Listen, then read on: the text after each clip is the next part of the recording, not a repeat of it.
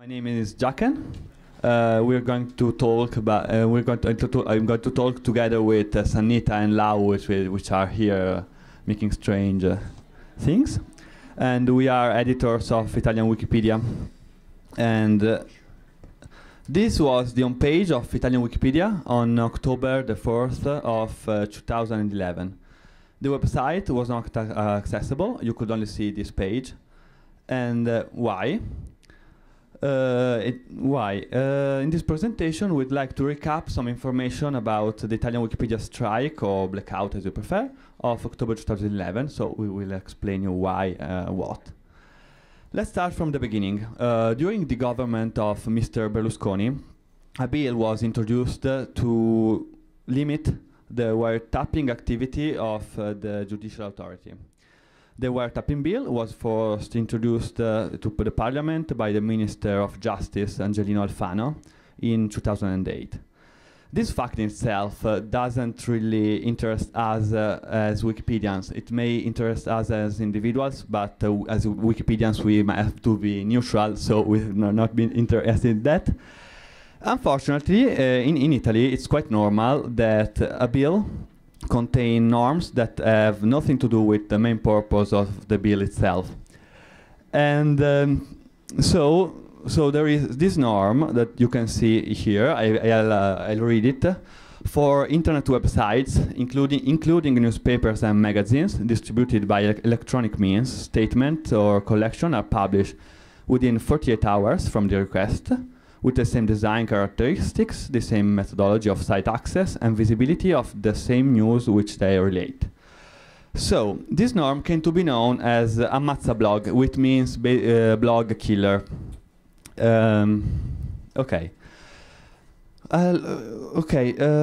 This norm is in fact an extension of this diritto di rettifica, which means right to correction, that has existed in Italy for a long time. And what is this? According to Italian law, newspapers are obliged to publish statements or so-called correction of people who affirm they have been damaged by the newspaper itself. The funny thing is that the newspaper have to do it even if the newspaper claim that the correction is not in fact correct. So it's not really a correction. And there is another funny thing that the bill would have done. The correction would have to be published without any comment. So I cannot even say that, hey, this correction I am obliged to publish is not correct. That is, at present, the newspaper always do that. I mean, you have the politician that say, you said that it is false, you said something about me that is very, very false, and they say, no, it's true, I have the proof, and it wouldn't be possible anymore with this norm. The newspaper have 2 days time to do that. We may criticize the norm. I personally do it, but at least it is arguable that the newspaper have the resources to deal with it because they have a paid staff and editorial staff. But then there is the new thing. Let's go back to the text of the paragraph.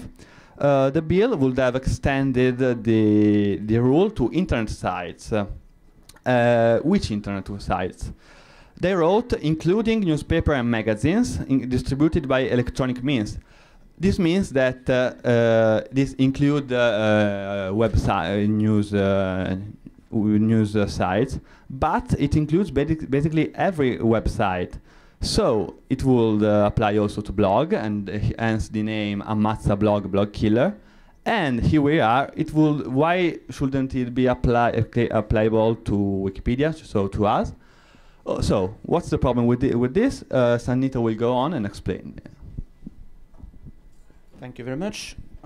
Okay, so I'm about to talk. I'm Sanita, another administrator of the Italian Wikipedia version, and we're talking about the issues that would have, affected our version in case the bill was passed. First of all, technical problems.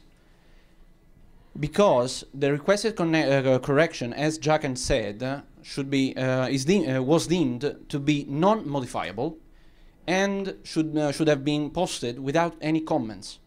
So that means that we have to assure that that correction would have not been edited by anyone. But how can you do it? I mean, we cannot just block one statement because because the law says this. So we would have blocked the whole article. And you know what that means in terms of modifiability and accessibility and so on. And then there is another problem. It's not practical. We have no editorial staff.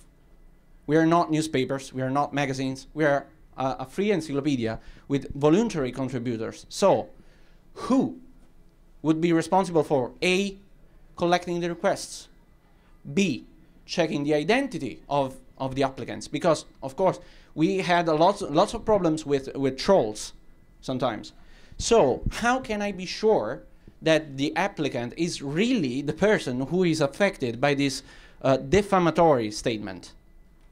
And C, who would be responsible for modifying and then protecting the articles within 48 hours?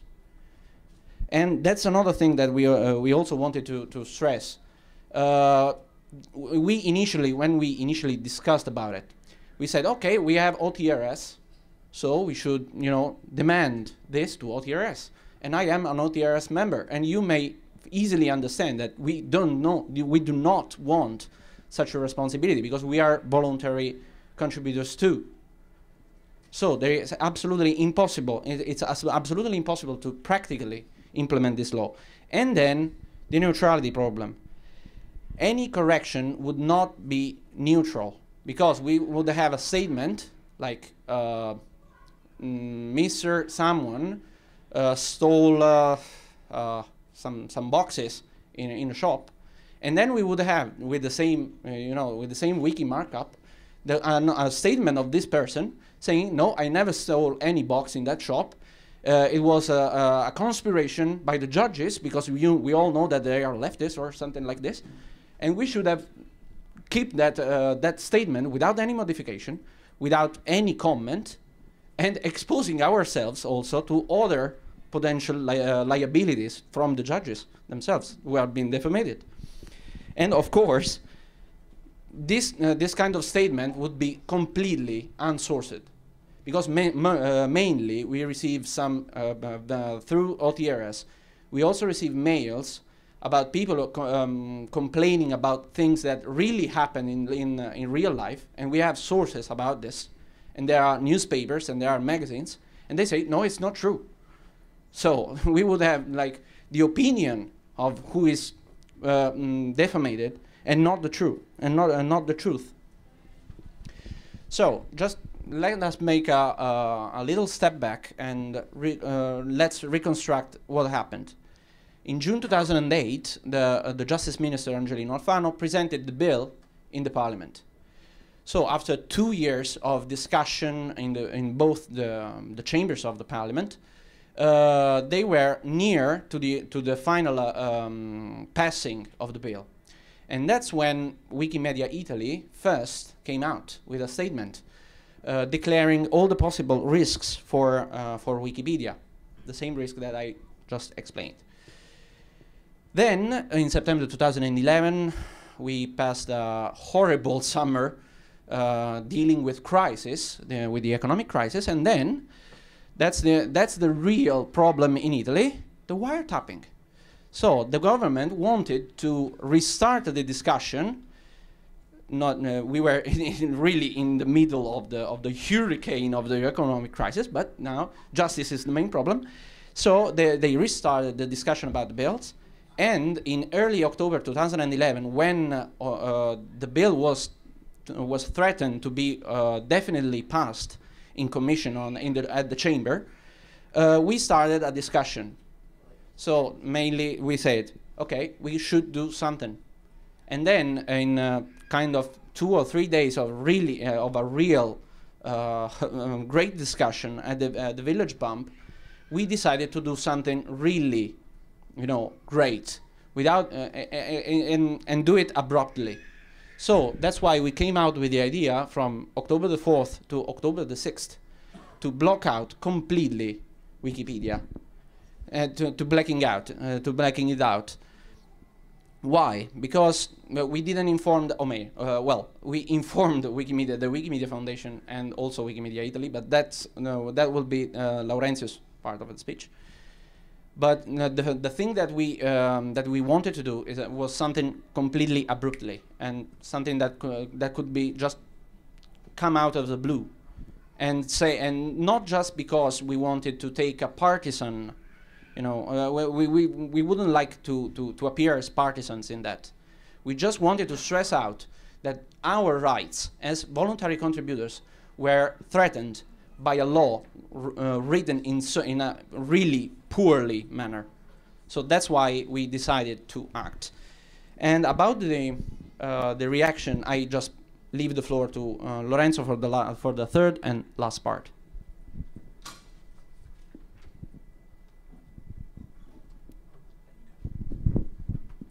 Thank you.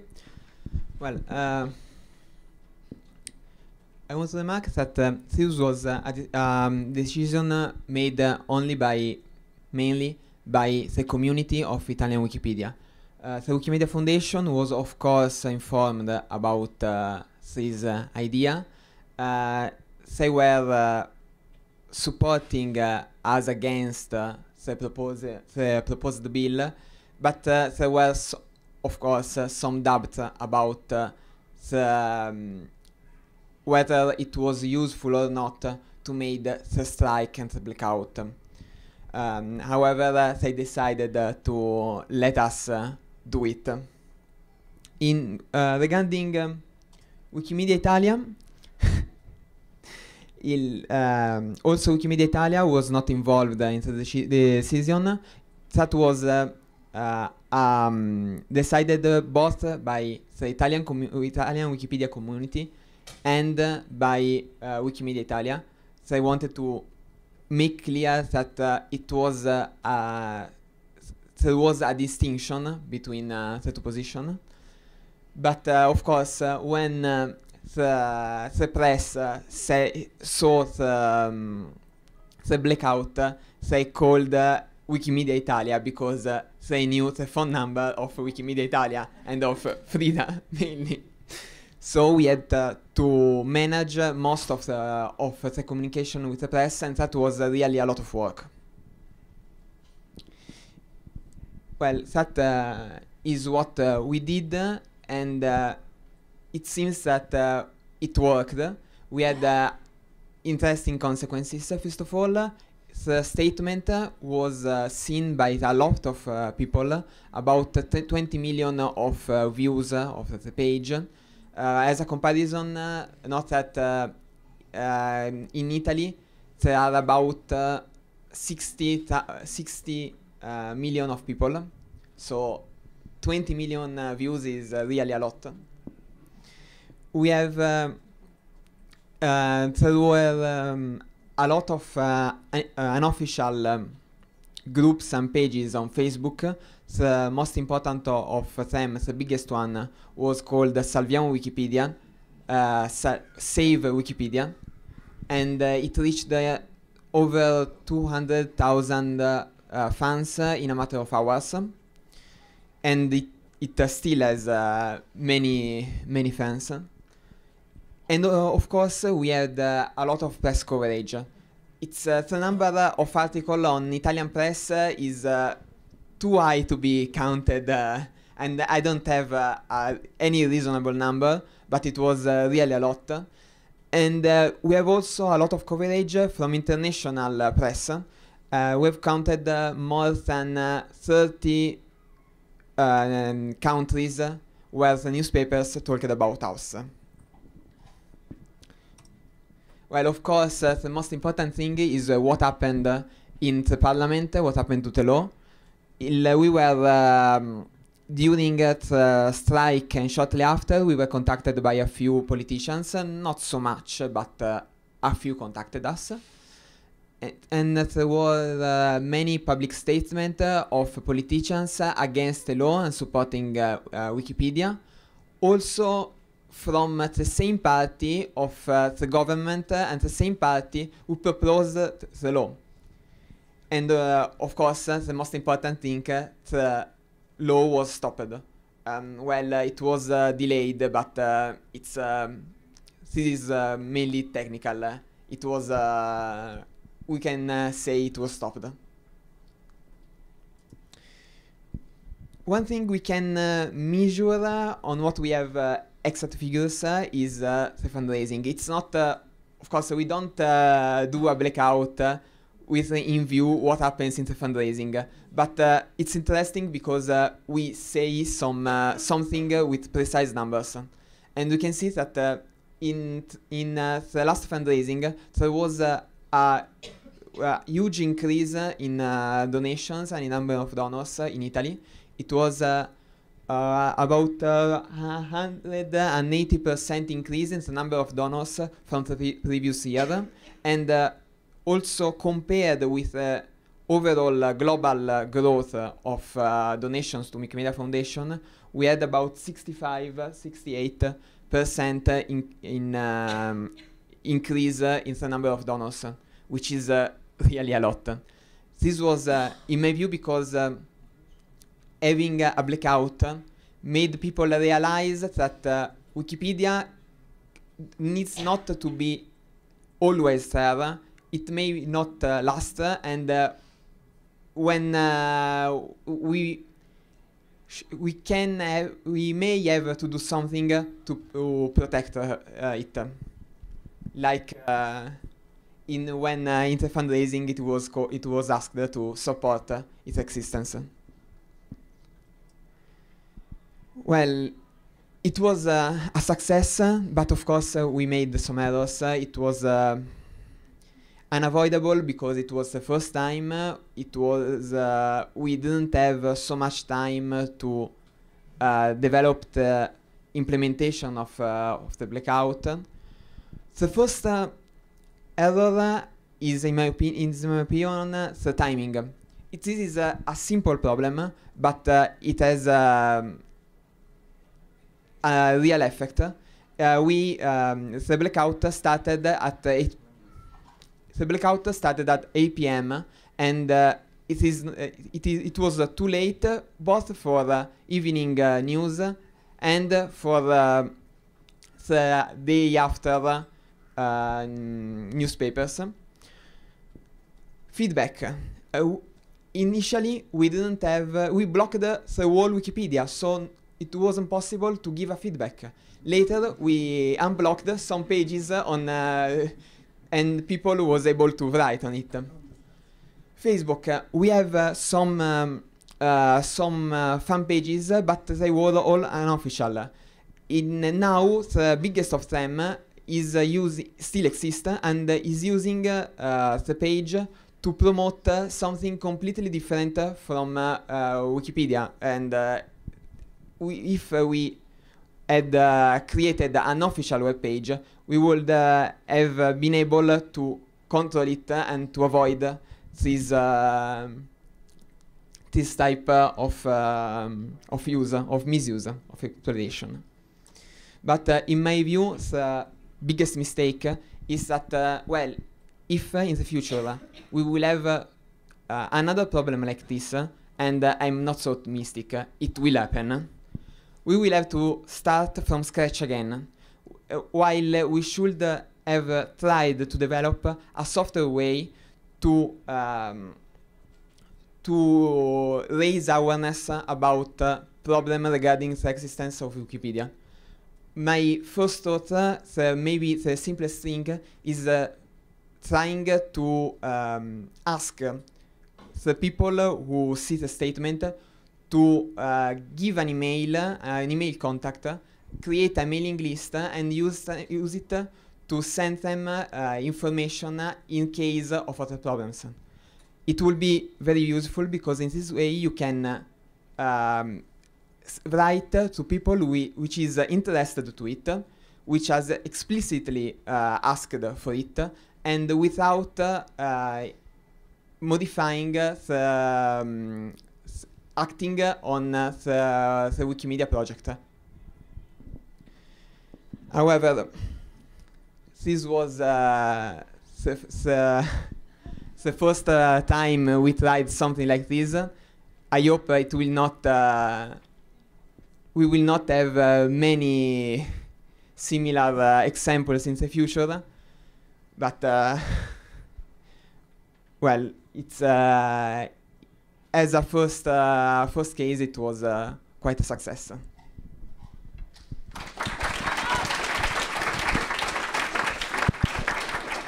So if you have any questions, yes, sure. I have a question. I'm curious that. Oh, Is there a microphone? Yeah, probably. If you is there? Oh yeah, it's. Ah, okay, perfect. I'm surprised this is the law for your newspapers. Even it sounds like such a horrible idea. And I was just curious: are your newspapers overrun with these statements? Like, how can anything function? Not even just websites, but how can your print and journals work? Well, newspaper have they usually put it where there are also letters, and I don't know. Maybe I don't know if maybe they don't publish all of them, and then they go to the lawyer. I don't know, but yeah. I mean, the main difference here is that newspapers have a big staff, and anyway, please notice that now at present they can comment.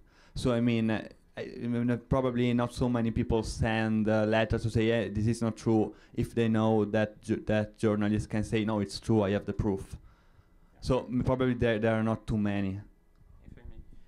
In fact, right now we have, you know, the possibility for someone to reply, but the journalist would reply to the applicant. With this law, they were cutting out the possibility to reply to the applicant, and more. A newspaper usually does the right of correction in, you know, page 40 or something. That would have been discriminatory to websites, because the blogs and of course Wikipedia should have put this clarification inside the text, not in a separate box or something, while the newspaper would have been allowed to put it where they want it. So that's another thing. I mean, other questions?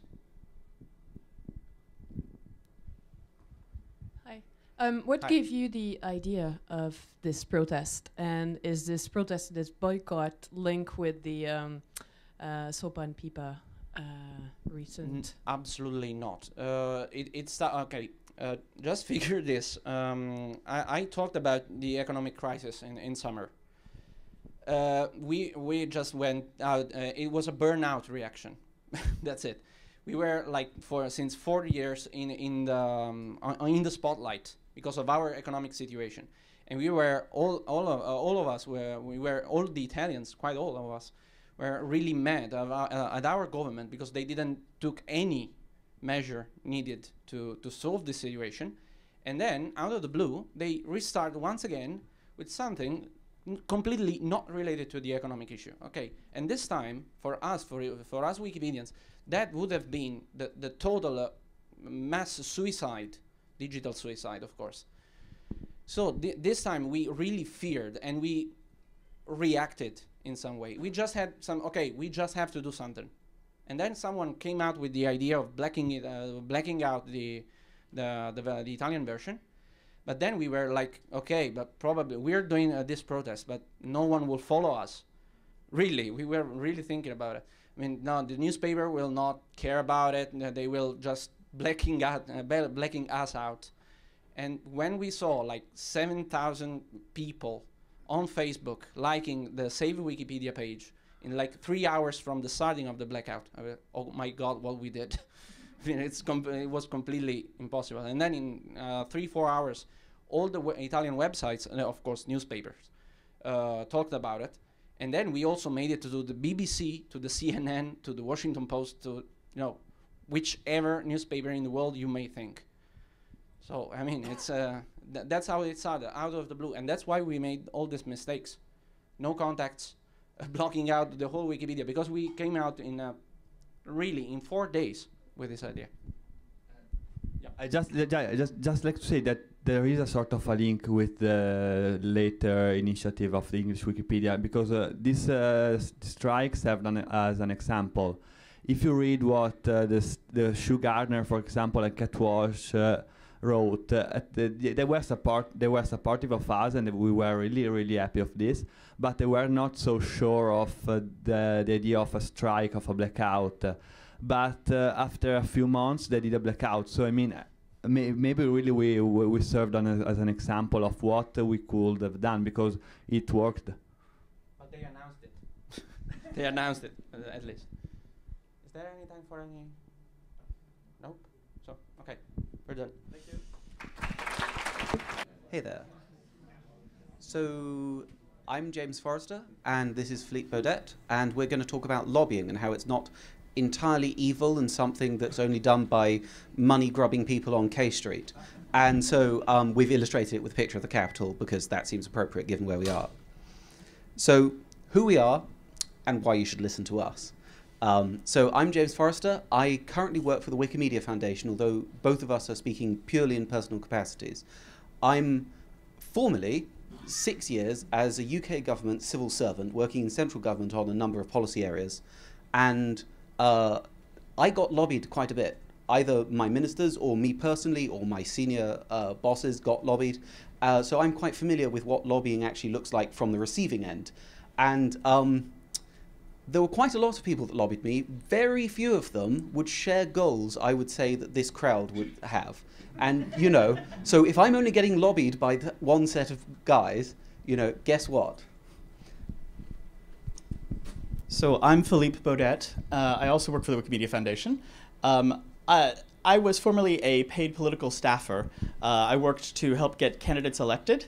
And I was, in fact, on the opposite side of the lobbying. I was the one who lobbied people.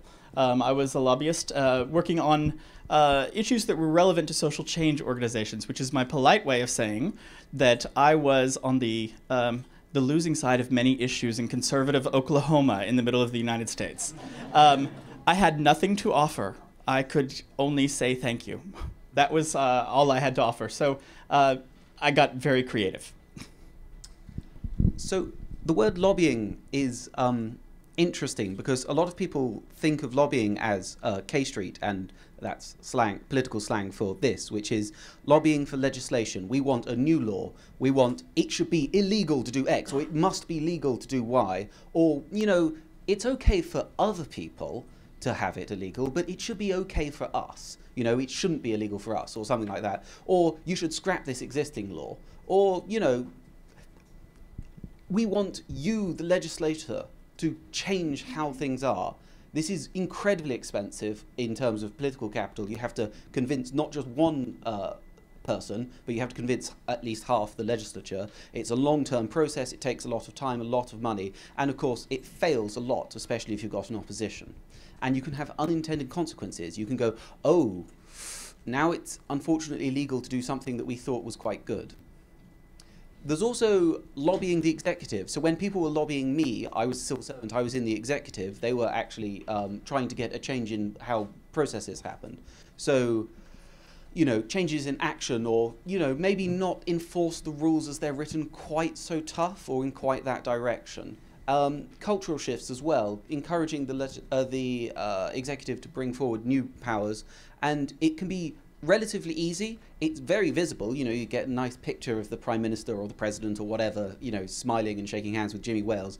But of course, it's that person, and if they move on, then you don't have that long-term ownership of the changed position. Then there's judicial stuff. Now, this is crazy expensive. So this is a picture of the European Court of Human Rights, where you can overturn things like it's illegal to block voters, even if they're in jail in Europe now. That's quite interesting. That's not our area, but that took, I think, something like 10 years to take forward. We're talking about lawyers are paid thousands of euros a day for 10 years, and they won. Well, one side won, the other side lost. They also spent, you know, 10 years paying tens of thousands of euros. So it's very expensive, it's very risky. You can end up with a judgment that's much worse than the status quo, and it takes forever. Then there's the other kind of lobbying, and this is what I think we really want to do if we're talking about lobbying. Lobbying the public, i.e. getting people to agree that what we're doing is the right kind of stuff and the other people are the bad guys. Because it turns out the public, they lobby themselves too, although they call it voting normally. They can have huge knock-on effects in how politicians change things, whether they're in the legislative or the executive. You can get them to say, hey, you know, we want free images in your area. You should write to your local library, your local legislator, that kind of thing. That can have some serious effect. And of course, it's much more our style. It's slower, but it's grassroots, it's, you know, gradual, and it generally ends up being a kind of tsunami wave that washes away all other opposition. That's the upbeat way of saying it. So, strategy. So when you're lobbying, one of the things that you have to define is what is it that we'd like to do? What is the change we'd like to see? And there are a number of different things that we identified here. These are all things that we think are important or that could be lobbied for. And you know, you can take a second and look at them there. Now, you probably don't want to try and go in and talk to anybody about all of those things at one time. That would be a bad idea because they'd go into overload. So, you know, you might want to identify one or two things that are important to you, that are most important. And I think you'll probably know when the time comes because it will be something that threatens your ability to create content, for instance, or threatens your ability to get rid of bad contributors. So the Wikimedia movement has actually engaged in some of this in the past, obviously. So what we've done, tactics, small-scale involvement with executive branches, large-scale protests aimed at public or legislators, and we've listed a few of the high-profile ones there. And the occasional amicus brief for legal cases where we have an interest in the result. I think, Jeff, you're here. We've done one amicus brief at this point, or? Yes. Yeah, one. Yep. So has it been successful? Maybe. We've got some great examples. You know, the glam sector, joint events, things like that. Those relate to the small-scale involvement. The issue with large-scale protests is that it's significant investment of social capital. It has definitely seemed to work for the English Wikipedia, the Italian Wiki. The jury's still out on Russian because it's still very much an active issue right now. So we're not gonna make a call on that. And the amicus brief, yes and no, and it's got potential, but we're not totally focused on this. It's pretty costly. It's very time-consuming. And we don't have a whole lot of lawyers. We've got, you know, I think they're all in this room at the moment. So, so yeah, they're very closely making sure I don't commit them to anything. By the way, that's how you just paid us money to show up. That's right. I'm not above it. So, a couple of things that you need to be aware of. Any and all lobbying activity can have implications for the movement. This is, you know, I work in the legal department, so this is the time when I talk in scary lawyer voice. The legal issues here aren't simple. You probably cannot just read a little bit of a Wikipedia article and understand the legal implications of this stuff. The foundation particularly is restricted as to how much it can engage in lobbying. You could be accidentally putting the foundation or the projects in jeopardy. Please, please, please run potential activity in this area by us because, among other things, there may be somebody already working on it that you're just not aware of, and we can connect you and you know, help you out some on that. So there we are. So this is where I put a start of a 10 down on the ground, and then we're going to open it up. I have 3 very high-level principles. We should do our lobbying in public if it's possible. For each issue, we should, you know, have a plan. And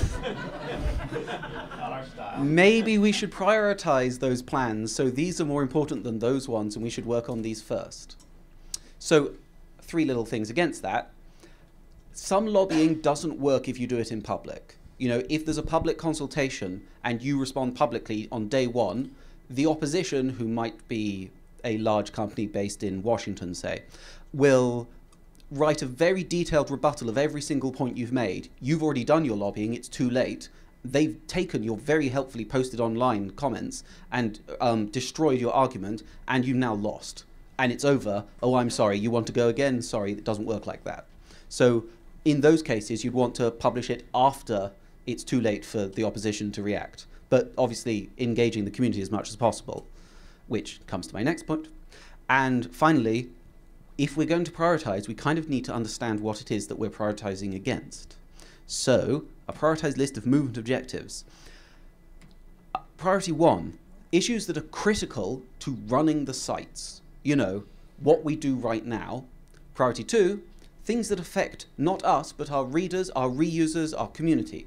And then finally, other stuff that we'd kind of like to see happen. So, as an example, and people will shoot these examples down, so please don't pick at them. Priority 1, library protection for Wikimedia Foundation and things like that. IP waivers, patents for software, you know, that could be problematic. Level 2, scope, reforms of IP, things like that. And finally, you know, internet access as a human right. That sounds cool, that sounds excellent. That's not as important to us, the Wikimedia Foundation, the Wikimedia movement, necessarily, as being around next year to keep fighting for it. So, what actions could we take? What actions could we take?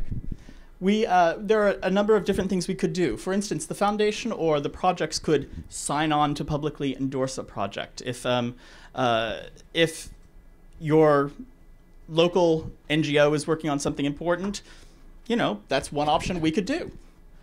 Another would be the use of the brand, the Wikipedia logos to support a project. That's slightly higher level of engagement. You're going to want to run that through the foundation, of course.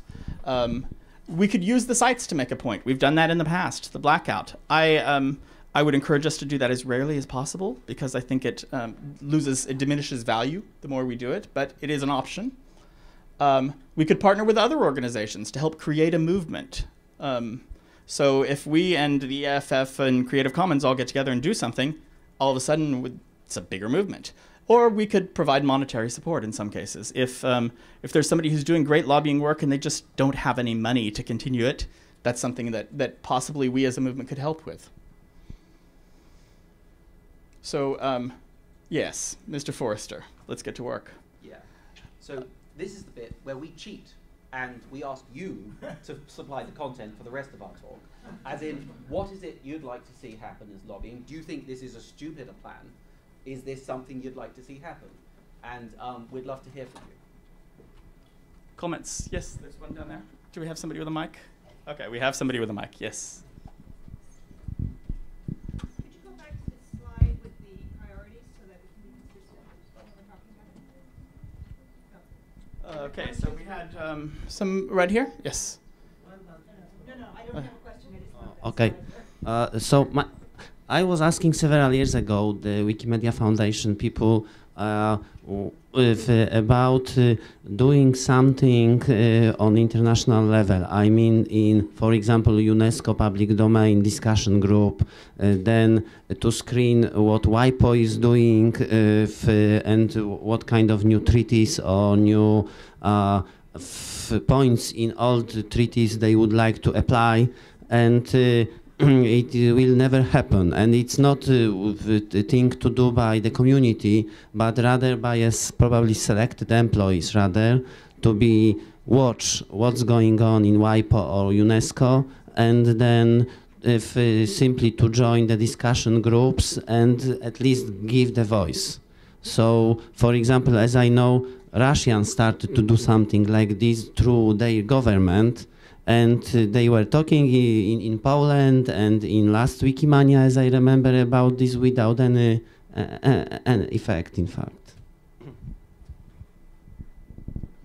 So that it's the Russian who talk about these cases.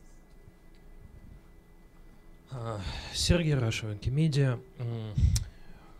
The projects like Wikipedia, Wikisource, Wikiteca is not belongs directly to some kind of branch like New York Wikimedia or Washington Wikimedia, etc. So how to solve questions? Can one district, one branch of Wikimedia represent any project? Thank you. That's an important question, and it's one that I think is is not easily answered.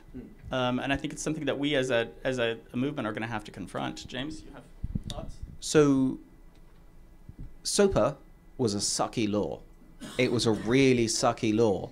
It was going to screw over all the Wikimedia projects because we're hosted in the US. So we blacked out the English Wikipedia, but not the other ones. And we blacked it out globally, even though the people inconvenienced in England and in South Africa and in Australia and in hundreds of other countries who use English Wikipedia aren't affected. Was that the right thing to do? Maybe. But, you know, actually having a discussion about, you know, how do we impact, you know, when we're doing public lobbying or direct lobbying, who are we going after and what's effective and what's appropriate? That's a really serious conversation. I agree we need to have it. I don't think there's an easy answer. Yeah, does Wikimedia New York get to speak for Wikimedians in the US because they're one of the two bodies who are here? Maybe. Maybe. I don't know. Does Wikimedia Italia get to speak for every Italian-speaking Wikimedian in the world just because almost all of them either are in Italy or love Italy? Maybe. You know, that's not to say Wikimedia Italia are wrong to be proactive, and it's, you know, it's wonderful to have engaged community, and that's what we want to encourage. But where do you say, actually, this goes a bit too far, and where do you say, no, that's appropriate? And how do you get everyone to be happy with it before you do it, and then, you know, getting Wikimedia community to be happy after the fact, which is maybe harder. Next question. Hi, John Davis from Wikimedia UK. It seems to me that we do need you guys in the centre to be keeping an eye on what's going on, because some of the forces of repression will be looking at opportunities internationally to pick us off one by one. Like a ripple. Hey, I can think of another area that I know very, very well, and that it's an international industry that looks for weak spots to put legislation or to influence legislation in countries one by one, to try and get a domino effect. And it seems to me that we have to be looking at the issues globally to make sure that we're not being picked off one by one, which isn't very helpful, but it means that you guys have got a very strong job to do. So one of the beautiful things about the Wikimedia movement is that while John positions it there as it's something for us to be watching, I actually think it's more something that the community is better equipped and better positioned to watch. I know we're all worried about our own local issues as well, but we together as a group are much more powerful than, and have many more eyes than I do, or anybody in our organization does. So I think it's important that we watch out for each other, that we help to grow and nurture systems that allow us to do that caretaking for everyone else. But I think it's a mistake to depend on the foundation to do it, because I don't have a whole lot of time. There's also the problem, which is, do we just lobby in the places where we happen to have people on the ground, even if that's not the best place? So how many people do we have who are in Geneva and able to lobby at the WIPO in Geneva? We have Wikimedia Switzerland, who are great. How good is their lobbying potential, and are they happy to be focused on Geneva, or do they want to be domestic or, you know, regional, or, you know, other things? And are we, you know, expecting people to get up to the plate to, you know, the whole movement is counting on you to fight the good fight in Geneva. You happen to be there, so good luck. You know, that's not very fair to Wikimedia Switzerland. It's not necessarily very appropriate. They may not be wanting to do that. They may not be good at doing that. You know, and that's not to say they're bad. I haven't asked. And just because, you know, we have generally a lot of people in the places which affect us, doesn't mean we don't have no one at all in a country that we care about a lot. A really obvious example, we don't have a chapter in the People's Republic of China. That at the national level, you know, and mega superpower level, are doing serious things that we care about, like blocking Wikipedia. They're not blocking Wikipedia this week, and hopefully they'll not be blocking Wikipedia next week. But if they did, who goes to talk to the People's Republic of China? Actually, is it appropriate to ask people in China who can be arrested and executed by the Chinese government to risk their own lives to open up Wikipedia even more than they already do? maybe the Amnesty International approach, which is where you only lobby a country you're not based in, could be something we'd like to look at. But then people who don't live in the People's Republic of China might be not very interesting to be as the receivers of this lobbying will say, well, you're not one of my citizens, why should I care what you say? So this is not a solution. This is not even the start of a solution, it's the start of a question, which is, how is it that we might move forward to somewhere where we're sort of happy with the lobbying concept? And I wish I had an answer.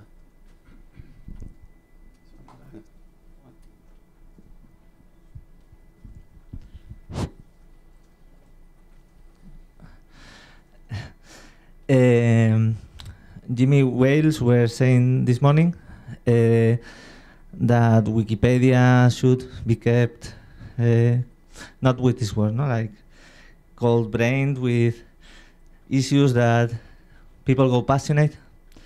And I would like to ask if it's different things, Wikipedia than Wikimedia. And during the last year, 2011, there were a big social shaking in many parts of the world.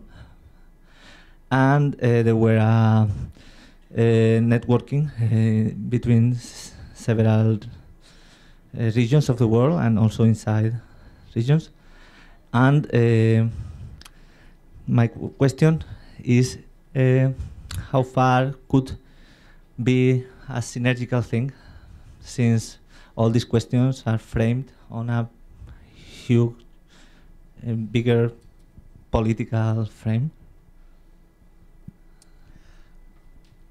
That's a nice small question there. So to kind of dissect the question into a few different bits, there's an interesting question about priorities within our own movement. Is that if there's something that's absolutely critical to the existence of Wiktionary, and there's something that's a minor irritation to the French Wikipedia, which one do we prioritize first? Yes. Sorry for Laurent. Sorry. Pardonnez-moi. Or what about Wikiversities, Wikispecies? Tell me when I've got to the point where we don't care anymore. Or do we care about all of them? What about the projects that aren't ours but are kind of like ours? What about OpenStreetMap? What if it was suddenly illegal to show a map in some country? You know, we'd probably care about that. You know, how do we say, well, they're sort of nearly the same as us? Or is it you're in the club with the Wikimedia tattooed onto your heart and you're one of us forever? Or tough, we don't care. You know, we could say that. That's probably a fair thing to do, given that donors give money to Wikipedia, Wikimedia, Wiktionary. They don't give money to OpenStreetMap. And, well, generally, if they do, it doesn't end up in our bank accounts. But then there's the other question, which is, how do you separate items that are to do with one country? So ACTA is, who knows, a global agreement, or at least affected most of the WTO members, so we're talking 150 countries. Yeah, it's multi-jurisdictional, and it got killed, sort of, by the European Parliament. Who knew that the European Parliament was the best place to lobby against ACTA? Anybody got that? One guy. Two guys. Excellent. We've got some psychics in the room. Yeah. So this is something that needs to be ratified at a lower level. So, you know, the UK Parliament could have rejected it even if the European Parliament had passed it.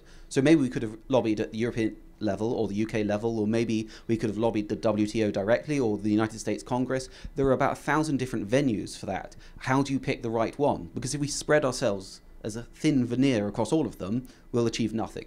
I mean, we'll probably achieve nothing on a lot of the lobbying we'll want to do when we go really hard at it in one very specific point. When there are lots of places to go, how do you make that call? Do you just say, well, we've got 3 volunteers in Geneva, 1 volunteer in London, turns out it's going to be Geneva? What if that was the wrong call? And how do we live with ourselves if we made a mistake? You know, how do we not just turn around and, you know, scream at each other and say, it's all your fault for picking Geneva, it should have been London. Who knows? And that's hard. Says I again. Sorry. Oh, we've got a couple of questions over there. Hello, Joseph Riegel. So your conundrum reminds me of my time when I was the policy analyst for the World Wide Web Consortium in the 90s. And I was curious about your term, the lobbying, because in the United States it has a particular technical and legal definition. And for instance, at the W3C, they do international web standards, and it's really a fictitious organization. It's this contract between hosts in France, United States, and Japan. So there's a lot of similar issues with respect to internationalism and legal status and consensus. But I was never a lobbyist. I was never registered as a lobbyist. One of the ways we conceived of what we did is, if you asked us, we could tell you what we thought the outcome of the proposed legislation or judicial decision would be. So that helped us be sort of very careful in that we weren't necessarily out there as an advocate, but that if you pass this law, we think it's going to break the Wikimedia sites in this particular way, and it's a bad thing, and we'll even prototype that breakage for you by, for instance, blocking out a site. So I just want to say there's probably more ways to think about this than just lobbying in quotes. I actually think that's a really strong and powerful point. When we put the word lobbying on there, I think both of us stopped and thought about it for a second and decided that to use that word particularly because it is the bad word. It's the one that people are scared of. But I think that what you position there is a healthy, good way to think about the sort of activism that we'd like to do. So whether you call it lobbying or you call it social change or help us imagine a world in which this bill succeeds, however you care to frame it, I think the point remains, and I think you're right. That's a good way to handle it. But specifically, we used the L word because it was the L word.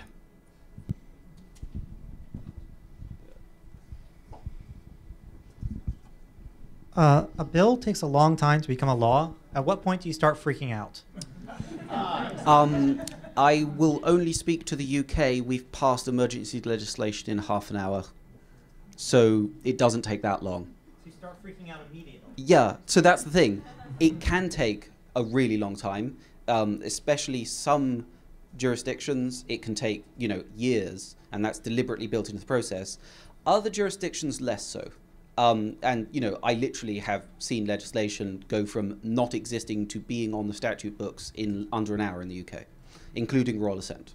And let's also bear in mind that we're not just talking about bills becoming laws, because the other things to keep in mind are things like court decisions or executive orders or mayoral decrees or whatever other vehicle there is to create a binding precedent that will be enforceable by the government. So yes, it could take a while for a bill to become a law, could take years, but the president, for instance, here could sign an executive order pretty quickly. So I would stand next to James and say, freak out immediately. Freak out as quickly as you can and begin to build support and your movement for change.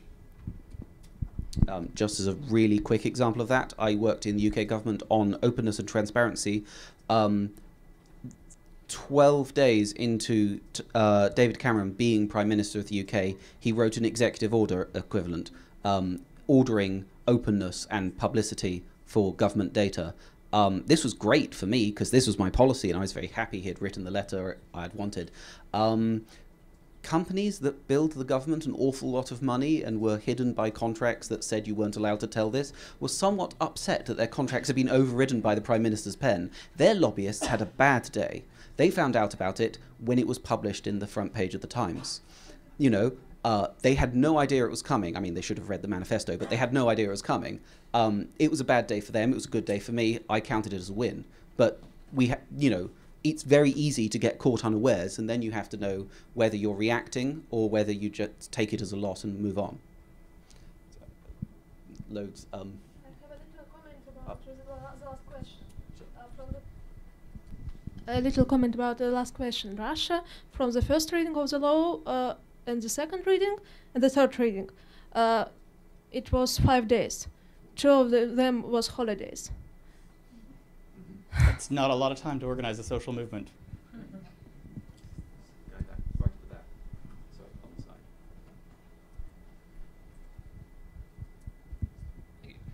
I don't actually know enough about this, but maybe you guys could fill me in. Wikimedia is a 501(c), is that correct? Right. Are you concerned that you're doing too much lobbying and you're going to lose that? We have a very good lawyer who keeps us safe. Who might be your boss. Who is my boss. Yeah, obviously this is an issue, and it's not just an issue in the US. It's wherever we have organizations or where we don't have organizations, but citizens acting in a coordinated manner is deemed to be of the nature of an organization, can also be prohibited. So you speak to someone down the bar, it's bad. That can be an awful difficulty. Sorry. If I could just make the point that... That's the very good lawyer.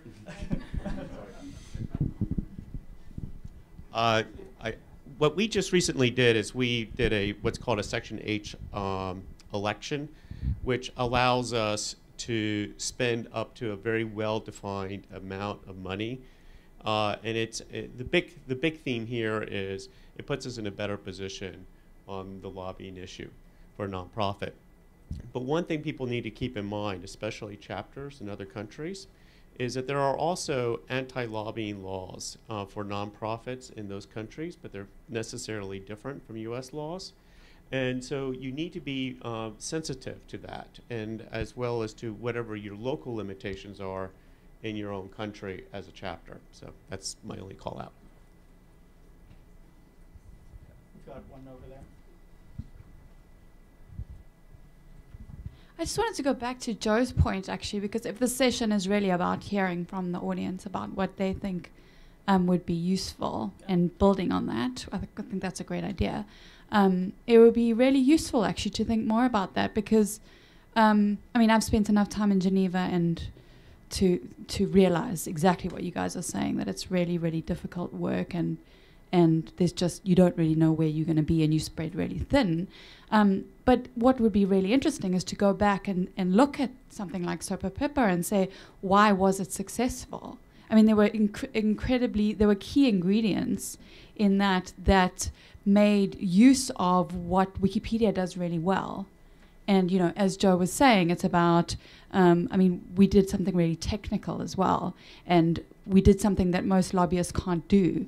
And I think really focusing on that, and it's actually very limited in lots of ways, which is great.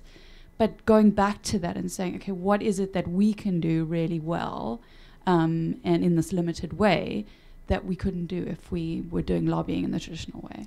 Yeah, I think that's critical. And one of the things that we did sort of in a halfway manner immediately after the SOPA blackout was an attempt at a post-mortem to identify that sort of thing. We didn't do it very well. We should really do it again. And Risker was you know, breathing down my neck to do a better job at it, and she was quite right. So I think that's really important. That's a good thing. Unfortunately, I think I was getting a time signal as well. Yeah. So can I encourage us to do that perhaps on the wiki? Sort of a new concept, but we'll try it out, see how it works. And I think that's important. So I'm going to, when I get back to my hotel tonight, start to think through how do we structure some sort of postmortem about that. That's powerful. So thank you. We appreciate your engagement.